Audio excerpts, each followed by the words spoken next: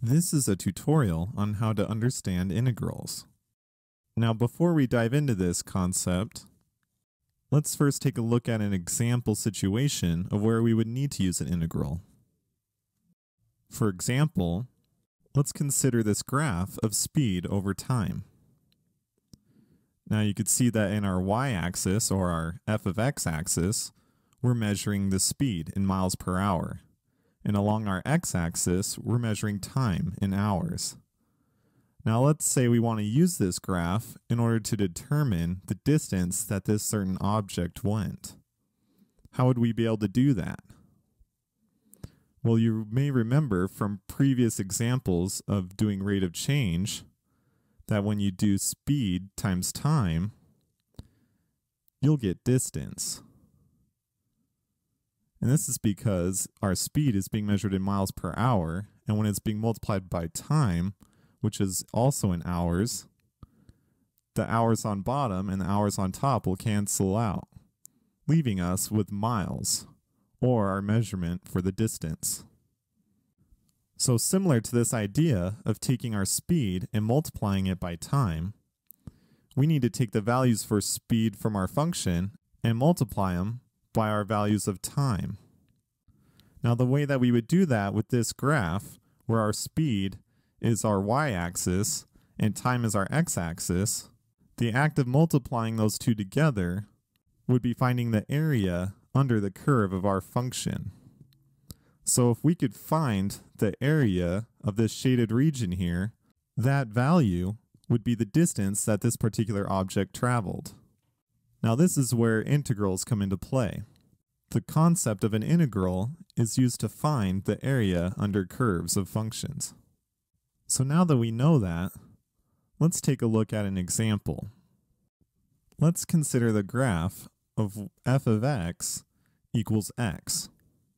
And let's say we want to find the area under its curve between the x values of 1 and 7.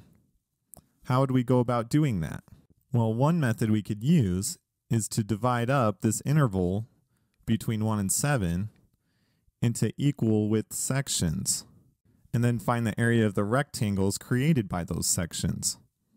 For example, let's say we want to split up our interval, or this section right here, into two equal sections, like this. And what I mean by equal sections is that their widths are the same. So this width would be equal to this width. And we could call these widths our change in x, or delta x. They're going to have the same exact value. Now when we take the area of the two rectangles from these sections, they could actually be drawn two different ways. For example, our two rectangles can be this, which in a sense would give us a lower limit to our area, since it doesn't completely cover the entire section under the curve. Or our two rectangles can be drawn this way, which in this case would be like an upper limit to the area, since it does cover everything under the curve, but it also gets some area above the curve as well. Now, before we decide which rectangles we want to use, let's first determine what our change in x is. Now, the way that we could find that is by first taking our upper limit of the interval and subtracting the lower limit of the interval, and then dividing by the number of sections that we want. So in this case, since our interval goes from 1 to 7, 7 would be the upper limit to the interval, or b, and then we'll subtract the lower limit of the interval, which is 1. And then we'll divide it by the number of sections that we want, which in this case we want it in 2 sections. So n would equal 2. And now we just need to simplify that. 7 minus 1 is 6. And then when we divide that by 2, we'll get a delta x value of 3. So based on this, we know that from x equals 1 to this x value right here, there will be a distance of 3. And likewise, from this x value right here to x equals 7, there will also be a distance of 3. So in order to get this x value, we could either take our lower limit and add our change in x, or we could take the upper limit and subtract the change in x. So if we do 1 plus 3, or 7 minus 3, either way, we'll get an x value of 4. Now that we know the x values involved with our subintervals, or different sections, let's use the rectangles that will cause us to find a left-hand sum. Now, a left-hand sum is just one way of calculating the area under the curve. And the way that a left-hand sum works is that we'll take a look at each subinterval individually, and we'll use the output value on the left-hand side. For example, for our subinterval from x equals 1 to x equals 4, we have an output right here as well as right here. But since we're doing a left-hand sum, we'll want to choose the output value on the left. And then same thing goes for our second subinterval from x equals 4 to x equals 7. We'll have the output value right here, as well as an output value over here. But since we're doing a left-hand sum, we'll want to choose the value on the left for that subinterval, which will be the output at x equals 4. And now that we've determined what output values we're going to use, that also tells us how our rectangles will be drawn. We'll just extend a straight line across at those output values, like this. So now we just want to find the area of those two rectangles that were created. So at this point, we'll just use typical geometry to find the areas of those rectangles. So first, we could find the area of our smaller rectangle. Now, in order to do this, we'll need to multiply the base times the height, which in this case, our base, going from 1 to 4, would be a distance of 3. And then our height, going from 0 to 1, would be a distance of 1. So the area of our first rectangle will be 3 times 1, or in other words, 3. Now let's find the area of the second rectangle. Now this time, the base is going from x equals 4 to x equals 7, which is also a distance of 3. Which makes sense because we said that each of the bases should have an equal length for each subinterval. So our base is 3, and now we need to multiply it by the height, which in this case, the height of our rectangle goes from 0 to 4, which is a distance of 4. So the area of this rectangle will be 3 times 4, which is 12. Now that we have the areas of those two rectangles, we just need to add them up to get the total area under the curve based on our left-hand sum. So 3 plus 12 is 15. So from this, we could say that the left-hand sum for the area under our curve from x equals 1 to x equals 7 is 15. Now that we've done that, let's try something different with this graph. Now this time, instead of using 2 subintervals, let's use 3. And before we draw any rectangles, let's find out what the equal distance is for the bases of our subintervals. So again, the change in x is going to equal our upper limit to the interval minus the lower limit divided by our number of sections or subintervals.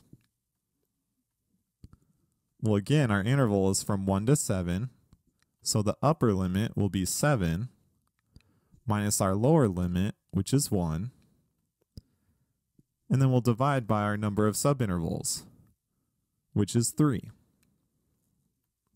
And now when we do that math, 7 minus 1 is 6. Then when we divide that by 3,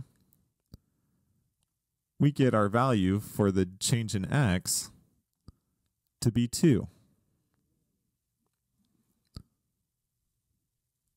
So the distance for each of our bases is 2, which means the corresponding x values between each of our subintervals will be 3 and 5.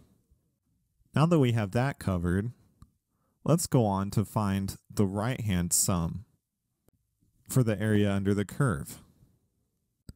So if we take a look at our first subinterval between 1 and 3, we have an output value here as well as here. But since we want to do the right-hand sum, we'll take the output value on the right. And then in between x equals 3 and x equals 5, again, we'll have the output value right here, as well as the output value at x equals 5. And since we're doing a right-hand sum, we'll choose the value on the right. And then finally, for our last subinterval between 5 and 7, again, we'll have the output value at x equals 5 and the output value at x equals 7. And since we're doing a right-hand sum, we'll choose the value on the right. So now that we have the values that we've chosen to draw our rectangles, we could just draw a straight line at those output values. And when we do that, we'll create these rectangles right here, which means the areas that we want to calculate will look like this. Now at this point, we want to get the area of each rectangle. Now before we start though, we know that the base for each of the rectangles is going to be 2. So rather than writing that out 3 different times, let's just write it out once and then put each of the heights in parentheses. So for example, the height of our first rectangle goes from 0 to 3, which would be a distance of 3. And we'll add that to the height of our second rectangle, which goes from 0 to 5, which gives us a distance of 5. And then at this point, we'll add the height of the last rectangle, which goes from 0 to 7, which gives us a distance of 7. So at this point, when we simplify, our base of 2 will be distributed to each of the heights. So let's simplify. So we have 2 times 3 plus 5, which is 8, and then 8 plus 7, which is 15. And then 2 times 15 will give us a value of 30. So based on the right-hand sum, the area under the curve from x equals 1 to x equals 7 is roughly 30. So now that we know how to use a right-hand sum, let's go on to find the actual area under the curve.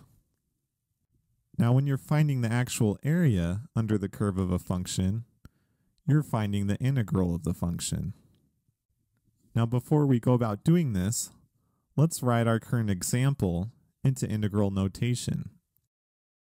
So first of all, we'll start with the integral symbol that looks sort of like an S, which if you want to, you could think of that as finding the sum. Now if you remember, with our previous examples, we were finding the sum of rectangles, which have a height and a base. Well, in this case, the height was represented by the outputs of our function. And for our function, we have f of x equals x. So that variable x will represent each of the different heights of those rectangles. And then also, if you remember from our previous examples, the base was our change in x between each of the subintervals. So right now we have the integral of our function x times dx, which the d also represents delta, or the change in x. So right now the integral notation is in a general form of finding the area under the curve for our entire function of f of x. Now more specifically, we're finding the area under the curve from x equals 1 to x equals 7. So in order to specify those bounds, you'll have the lower limit on bottom and the upper limit on top. So we'll have our lower bound, or 1, below the integration sign, and our upper bound of 7 above the integration sign. So this is how you would write out our particular problem in integral notation. Now the way that we could find the actual area under our curve is by splitting it up into geometric shapes that we know how to find. For example, we could split it up into a triangle and a rectangle, and from there find the areas and add them together. So let's start off with the rectangle. We have a height of 1, and then a base going from 1 to 7, which is a distance of 6. So when we multiply those two together, we get an area of 6 for the rectangle. Now let's do the triangle. Now with the triangle, remember we have to do 1/2 times the base times the height. Now our base again goes from 1 to 7, which is a distance of 6. And then our height also goes from 1 to 7, which is also a distance of 6. So when we do 6 times 6, we get 36, but when we multiply that by 1/2, we'll get 18. Now from there, we just sum up the two areas together in order to get the total area under the curve. So 6 plus 18 will give us a value of 24. So the actual area under the curve of our function from x equals 1 to x equals 7 is 24. Now you know the basics to understanding integrals.